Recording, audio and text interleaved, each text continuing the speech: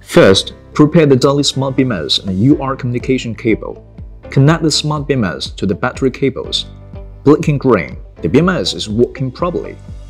The communication cable is connected to the BMS, and the other end is connected to the output computer. Open the output computer folder. Double-click to enter the output computer. English and Chinese can be switched as required. Then select the BMS type as the power BMS. Click Address Port Number in the upper right box to set the port number. Communication settings. Retain the default serial port number, parity bit, and baud rate. And click Open Serial Port to enter the data monitoring page of the output computer. You can judge whether the BMS is connected to the communication and working normally, but whether the live value jumps. In addition, we can also view the total battery voltage, total current, SOC, cell voltage, MOS and NTC temperature, alarm information, and other data and real-time status information of the BMS on the data monitoring page. To set and view more parameters, click the Administrator option on the left of the output computer.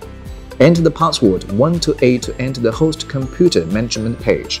If the BMS is in parallel state, click Parallel Monitoring Interface, Voltage, Current, and other parameters of different BMS. Click Parameter Read and Write interface. You can set modem overvoltage parameters, charging and discharging overcurrent parameters, charging high and low temperature parameters, most temperature too high parameters, etc. Click Manufacturing interface to set baud number and the hibernation time of the BMS. To enable the BMS to enter the non-sleep mode, set sleep period to 65535. Click Project Management interface to calibrate the current. Enter 0 at calibrating current 1 and click it. Then, in the calibration circuit 2, enter the current to continuous current value of the BMS. Click OK to complete the calibration. To view historical alarm records, click More in the left frame to read historical alarm faults. When record storage is full, you can also click Delete History button in the lower right corner to clear the history. The BMS program can be upgraded by connecting the output computer. Click Open the upgrade program. Select Firmware. Start the upgrade program again.